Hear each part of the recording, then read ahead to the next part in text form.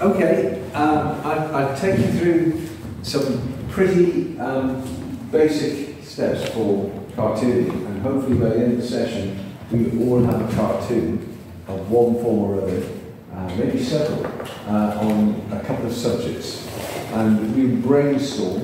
What I generally find myself doing, if I'm getting in the mode of doing a bit of cartoonery, and I did it extensively at some point, so I really got into it, enjoyed it, I still do, but you kind of flip to this slightly cynical mode of thinking, which is over the top. It's like burlesque comedy, and you're always exaggerating, and you're teasing out kind of extremes in things, but politics and news is often so bizarre these days, you don't have to do too much to get it for. So it's kind of, it's a famous saying that David Niven wrote, and many may have read his autobiography, The Moon's a Balloon, and it always stuck with me. I read it years ago, and he said, you can't do comedy unless there's a circus going on in your head. And I thought, wow, that's a really good quote. He was like, somehow or other you kind of relax sufficiently to start thinking or allowing your thoughts to roll away in a rather bizarre way when you think about certain political subjects or anything like that. And it does do it to a circus. I think politics is a bit of a circus anyway. So a lot of my stuff has been political, but it's not always political per se. It can be very personal, really personal, but I think politics comes into everything, depends how you define it. So that's the first kind of thing, freeing up the thought processes, which we do in a brainstorm, and we come up with our subjects. And then it's drawing, and it's free drawing. And the best way of developing a cartoon style is linking this spontaneity, really free style of kind of illustrating ideas, and solidifying it with line. So I'll explore that as well and show you how I approach that. It's an incredibly useful way of developing your style. I don't know how many of you do it, but doodling, I think, is fundamental. Yeah. Fundamental to all art. Paul Klee in his famous statement line for water. It's utterly, I think it's almost like a truism. If you draw, you're going to be doing art of some form. Doodling will take you to extraordinary lengths, I think. So it's three things: that circus idea in your head, the free drawing, and also allowing the line to go where it goes. It will suggest stuff as you're drawing. So you're thinking of something, you start drawing it, and that line will suggest something else. It'll prompt you forwards. So with that in mind, we take a subject, and it could be any subject. If anyone could throw out a theme for the day, we'd explore it. So what would be something you might like to explore? Politics. Politics? We narrow it down to a subject?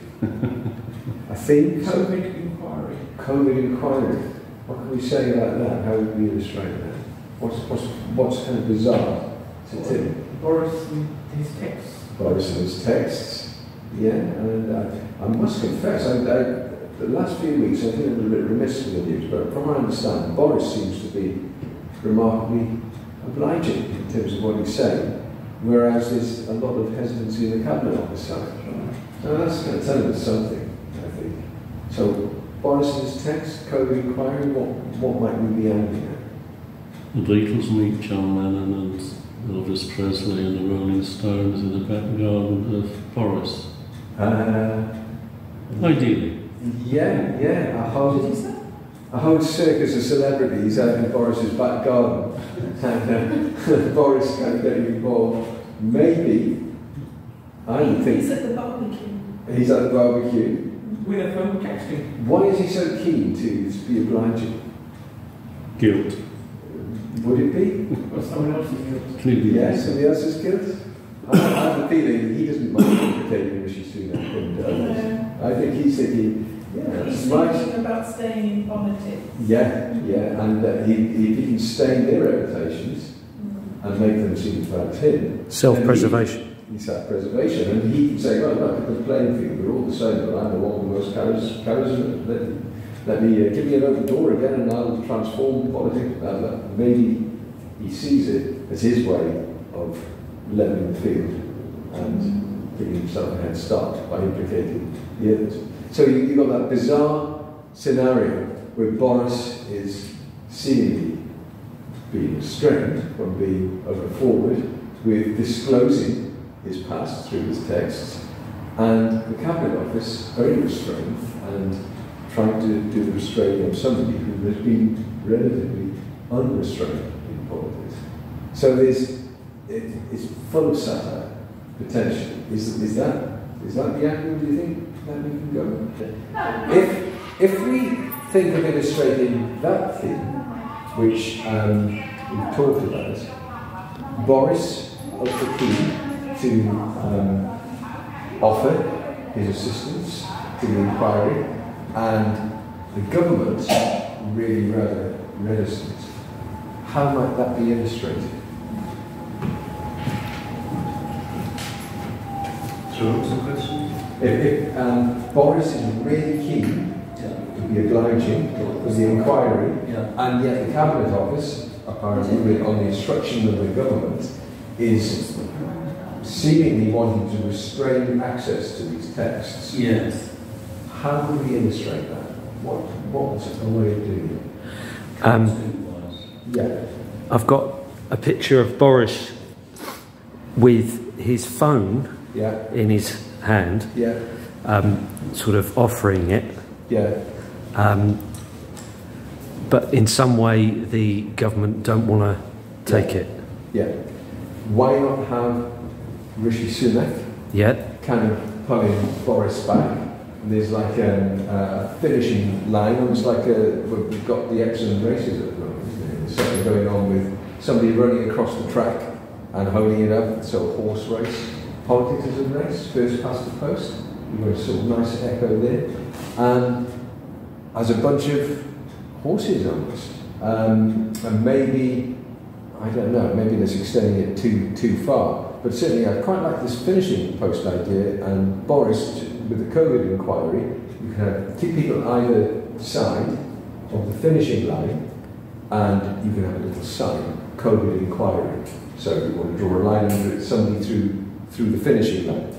Boris is approaching, and he's got his phone out, and he's just about to cross the line, it seems, oblige the COVID inquiry, but he's being pulled back by Rishi Sunak, by others. We don't know if that's the truth, but that's politics. You're making a sort of scenario out of it. A comical kind of thing. They could be on horseback. Could be on horseback. Rishi Sunak could have one of his cow cars. And that's it. That's it. To get him and hold him back. That's it. Yeah, that's really good. Yeah, I think that's a brilliant one. Trying to draw a horse though. Yeah, fun. Cheers, Angela. Yeah, no, I think that's great. I'll do this and I'll line it. I'll quickly line it, and then try your own versions of it, or take another theme from politics. We've thrown up in the COVID inquiry, I think the horse series is brilliant. That's great, that pulls it right in. I think all as competing jockeys, like a derby, the COVID derby, a derby day, the COVID inquiry, whatever it is. But yeah, Rishi as a cowboy, kind of putting him back, and Boris as this eager jockey trying to get through, and trying to pass the phone through the line, but he's not going to do it.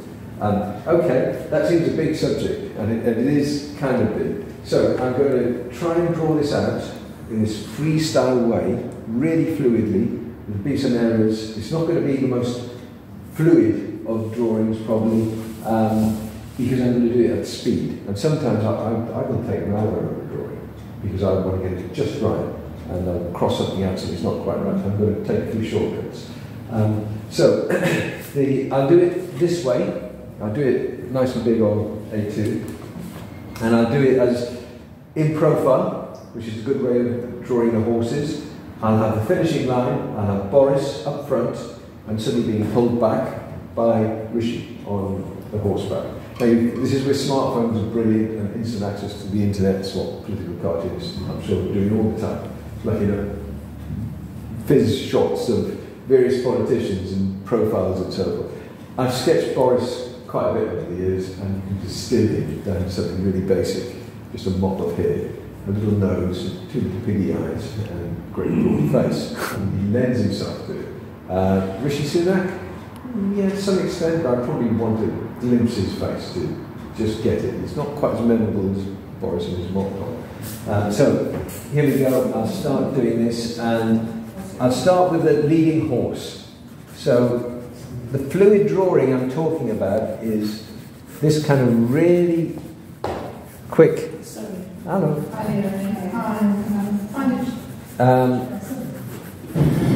And if I hold it up, it's just like a bunch of lines. Really quick. And that's the start of the horse's head, I'm thinking of there. I may need to make it smaller, I don't know. But it's where the line is going to take me. COVID inquiry. Here, I might make that horse a little bit smaller because I need to fit a bit more in. So, Boris, I'll do him on the horse, but he's just about restrained, and he has his, maybe hold it up there. So can you put your pot of paints there? Is it Yeah. No, it's just blocking the view. Yeah, sure. Yeah, no. This will look like so much indecipherable squiggle, probably, at this point, but I'm going to give it some line and form just to demonstrate it's going to be restrained by Rishi. And I might get away. He's got quite a long face, Rishi Sunak, neatly parted hair. See if I can get an approximate sort of likeness. And he's quite a small guy, and I'll give him a large head, as you tend to do in cartoonery. So I'm going to pull Boris back a bit here. This is all going to look really vague at this point, but it should clarify with the drawing. I need to push that horse slightly further ahead. But free drawing is this, where you've just got a bunch of lines, but you're doing it really fast. And the idea is covering, and it's suggesting itself as you go. And that's why you're doing it on an A2? Well, no, I generally do it A3. But I'm doing it A2 just for visual purposes, so it's a little bit bigger for everyone to see. Okay, take that horse down. Now, drawing a horse is a challenge, and I was lucky because I started drawing horses when I was a kid, because my father, who kind of really prompted me to becoming an artist of one form or another, was a self-taught artist himself, and he was obsessed with horses, and all he did was draw horses and paint horses when I was a kid, and he'd sell them, and I used to watch him drawing these horses, and then I'd copy them, and you kind of get a format for horses which serves you, so I don't ever mind drawing a horse. I'll take that down a little bit. Now I'm going to solidify this as well, so you can see. Human beings have always had a thing for dogs and horses. Yeah. Zebras, giraffes, they don't get a look at it. It's always horses and dogs. Yeah. Right horse, walk the dog. That's the kangaroos involved, nothing. The domesticated animals, but particularly horses. Oh, is this the people at the finish line? Yeah, finishing line. And we have up here, I just have a big sign, and maybe we'll have some spectators up here in the stands. Yeah, maybe the phone is coming out of his hand. Throw that up there, and we'd say, what can we call it? COVID Derby Day, COVID inquiry, COVID Derby. Straight from the horse's mouth. COVID Derby. Day. Any races? Kempton COVID. Thinking of alliteration, something that sounds a little bit kind of trips off the tongue a bit. COVID, Kempton. Four-legged race. Four-legged. Give it a cowboy. Just the race is on.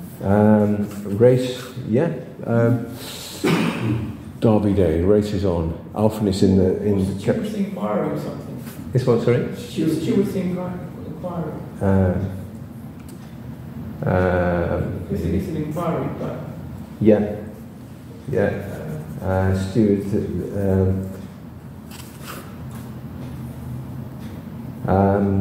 We need a steward's inquiry. Can you do that as a speech bubble coming? I don't know. Something that Boris could say even. Let's see. COVID. First past the post. COVID. where's my prize? Where's my champagne or something?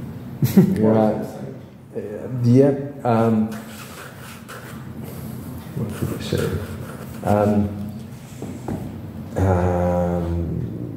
Vote me in, don't vote me out.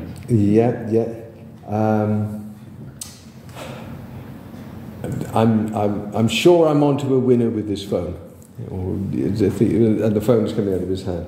But I'm sure. I wonder if that will work. The phone will win. I'm onto you can't stop me. I'm onto a winner with this phone. Oh, it's too long. You can't. You You can't. need speech marks if you have such a great Yeah. Don't ride me, I'll phone you. Don't ride me. Don't. Pardon? No holding me back. This is a winner. Yeah. Or something. Hello. Yeah. Never mind. The phone's a winner. Yeah. And the phone is going this way. Maybe, and there's somebody at the line there ready to catch it. That's good. That's kind of resolving it, because it was all open-ended, but this is, and you'll see in a second. That's a nice way of resolving it, because it's like when you get these when you set up these satirical ideas, you pose yourself a puzzle and you want to sort of close it, and sometimes you sort of do it. Other times you never want to leave it go when it's just left hanging, but when you, generally speaking, you do resolve it. And when you do, you've kind of made something satisfactory. So here, never mind the phone's a winner. Never mind me, the phone's a winner. Yeah. Yeah? Because he's holding Boris back. Yeah. Yeah. Yeah. Never mind me, the phone's a winner. So, in a way, it's... we need to take that down a bit. Now, I'll show you me, the phone's a winner. It's nicely ambiguous. Not ambiguous as such, it requires a little bit of interpretation. Or the other way around. Never mind the phone, I'm winning. Boris always predicts himself as. Never mind me, the phone's a winner. But by implication, he's linked to that phone, so he's going to do it. So this is the free drawing, and now I'm going to put a bit of paint on that. That's really vague, really vague. So I'll try and purify this. But once you get into this way of drawing and presenting stuff, you know your principal lines are. So, I'll get a bit of brown paint. Yeah.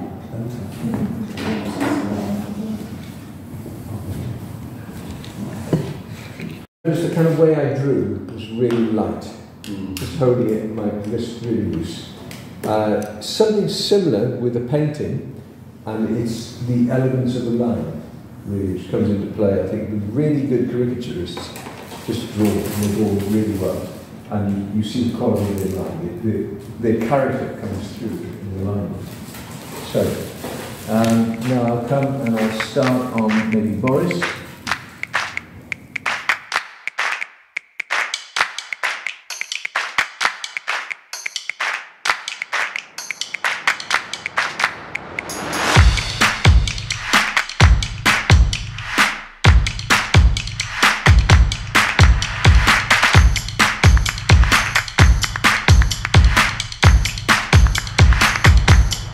Boris.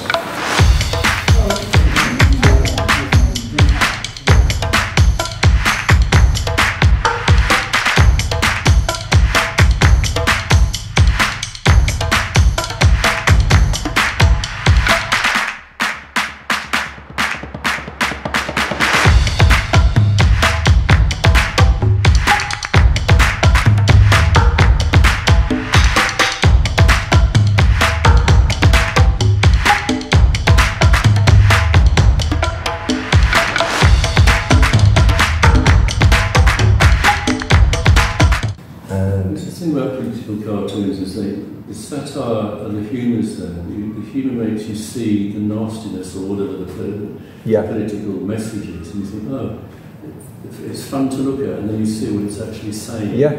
And you get a real horror of whether it's Russia and Ukraine. Yeah, absolutely. I mean, at the time of at Christmas time, I always come to do a couple of satirical Christmas cards. And it was just dominated by Ukraine. And all I could think of doing was stuff like Santa in a bombed out house delivering missiles, stuff like that. It's a bit dark, but...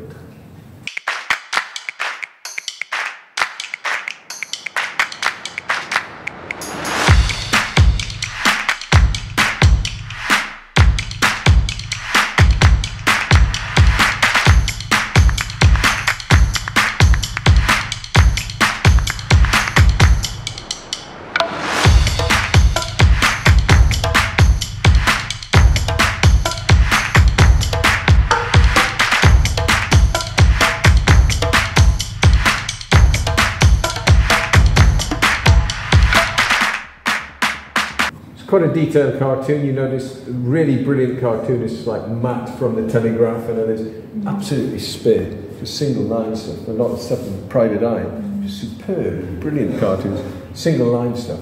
But this is a little more. It'll be a little more kind of art saturated because of the colour and the form and the obvious pleasure you're kind of getting in painting and drawing it. So all the elements are in there. And that's quite reasonable, it's well balanced. The horse looks okay. I was wondering about it when I was doing it. I think it gives a sense of momentum and rush.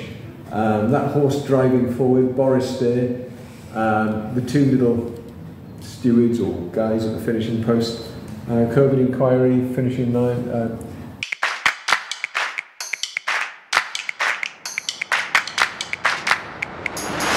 Can I throw one at you? Yeah. Okay.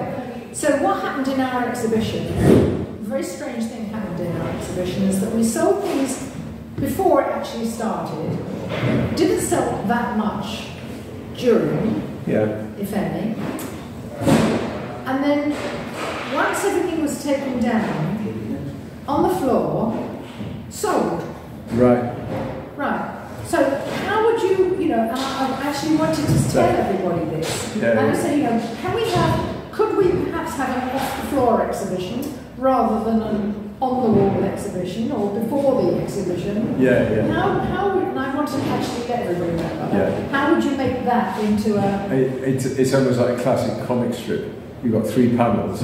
The setup, everybody busy, I'll buy that, I'll have that. Then absolutely quiet corridors when, it's editing and you're sitting around rubbing your fingers on the tables, wondering what's happening. And then at the end on the floor, I'll have that, I'll have that. Three-panel idea is a workable one, where you'd have the central panel with the exhibition, nothing happens, so very little, and you've got all the happening around it, and it's, again, caption will often set something like that off.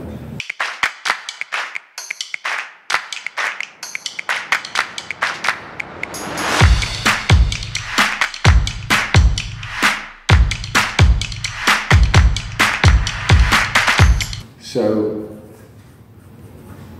before, during, and after.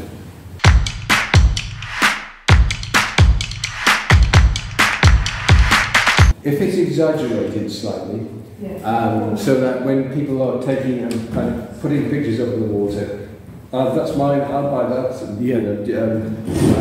and somebody holding a picture and somebody else saying, no, I want that now, or something. But that didn't happen. It didn't happen. That did not happen. Yeah. But it is sort of pushing it to sort of convey the idea that... Convey the idea that I'm trying to put this on the wall, yeah, but that person wants to buy it before it goes up. It's been bought before.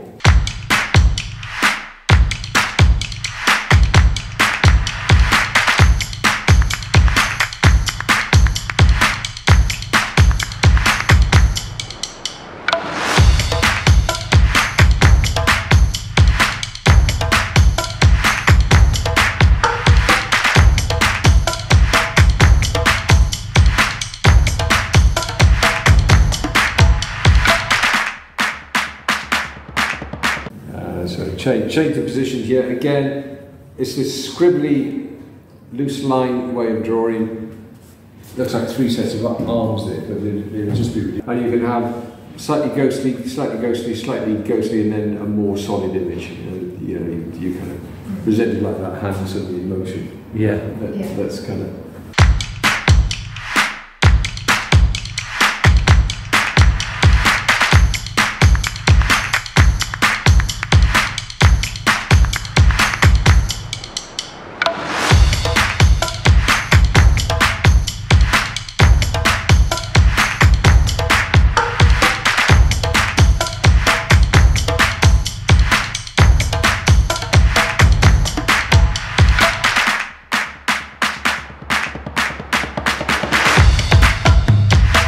During and then after.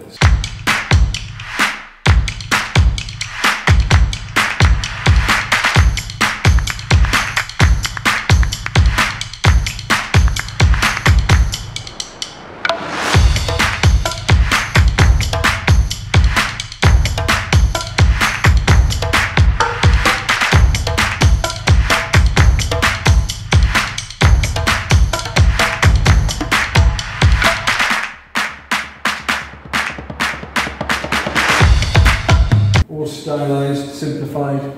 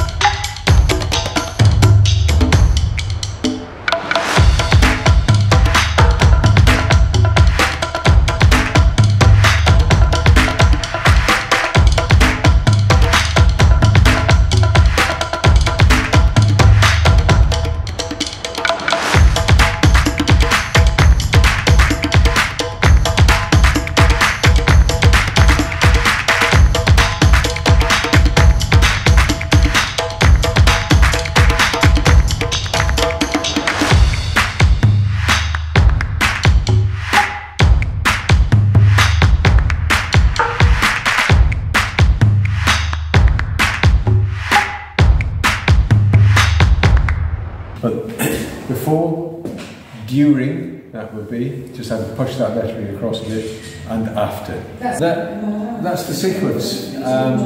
It's kind of clear. I would adjust a few little things on that. For instance, I'd reduce the size of this lettering slightly, push this across a little bit more, and purely because that's slightly bigger than that writing down there. So I wanted, and it's easily done because you just paint white over it and you correct. You know, it's what you do with acrylics. Acrylics are just so kind of manual. Just to rub off the bits underneath, but it's not essential that I do. Sometimes you do find, if you don't rub off, you have to work up the paint a little bit more to conceal pencil lines, but you can just paint directly over it. Sometimes those pencil lines make it worth more money, don't they? Well, yeah, the pencil lines can be a feature of it. Yeah. It depends on the kind of effect you want to get. But I'll take them off.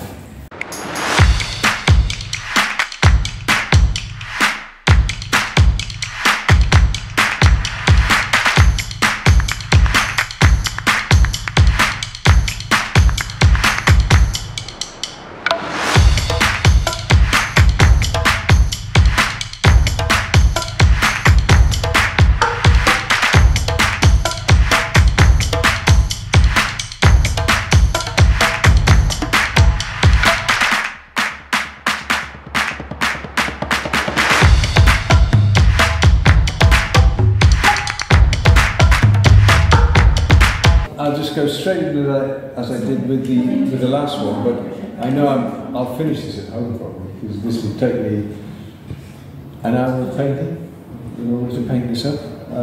But I'll show you how I started.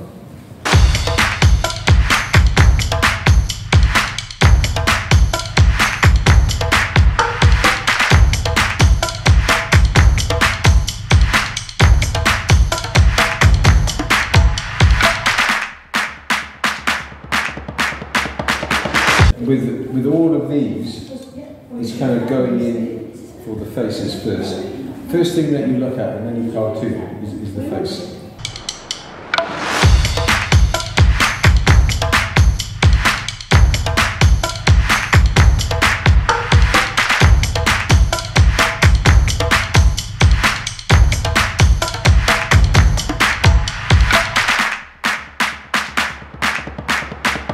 Very, very loose in general, and it's actually in the line work with the fine brushes at the end that you get along the interest, and it's like you go in a bit of a full circle in a way, because you're drawing, scribbly line drawing initially, solidified a little bit with the pencil, go over it with the brown line, then you block in these clumsy patches of colour, and everything's a bit of a splurge at the end. You still make out a form underneath, and then you take the brush and then you fine line it. What pencil are you using to start with? 6B. 6B? I like 6B because it's very soft. It's dirty though, doesn't it? Yeah, but it's easy to rub out. Okay, what rubbers do you use? Generally for this sort of work, it's Stabler, Elastoplast. Okay. They're good. The best sort of rubbers for like the kind of nice detail work you showed at the moment, it's a putty rubber. Putty rubber, which is really precise, and it takes it off without damaging the fibres too much. But repeated rubbing out will kind of disrupt your paper quality a little bit. Certainly it's not good when you're doing watercolour work. From the figures, I might think of clothing, and I want some interesting items or interesting colouring going on. Maybe I'll choose a red top for this guy. Give him long sleeves. Everybody's wearing long sleeves on occasions like this. To do a bit of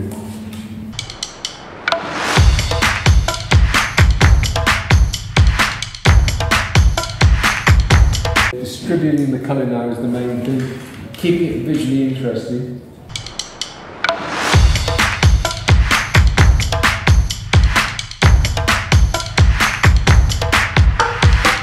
But you can see how I build it up. It's almost like painting by numbers, and you're kind of giving yourself another puzzle. How do you lock in a colour, and you've got to give the colour depth and some sort of substance. If it's all lurid bright colours, you lose the image.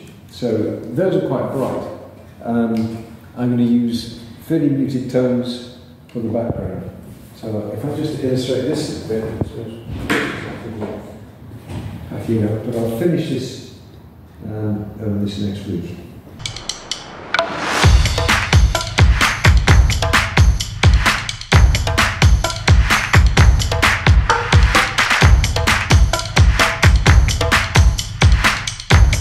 But the beauty of acrylic, it's so easy to change. Colour you're not happy with, a minute or two to dry and just paint over it.